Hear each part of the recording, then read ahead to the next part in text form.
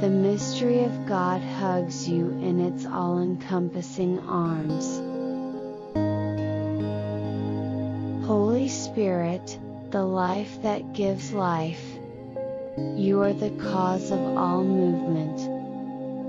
You are the breath of all creatures. You are the salve that purifies our souls. You are the ointment that heals our wounds. You are the fire that warms our hearts. You are the light that guides our feet. Let all the world praise you. Even in a world that's being shipwrecked, remain brave and strong. The Word is living, being, spirit, all verdant greening, all creativity. This Word manifests itself in every creature. Humanity, take a good look at yourself.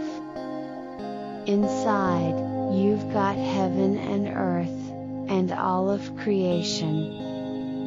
You're a world, everything is hidden in you. Every creature is a glittering, glistening mirror of divinity. Don't let yourself forget that God's grace rewards not only those who never slip, but also those who bend and fall. So sing.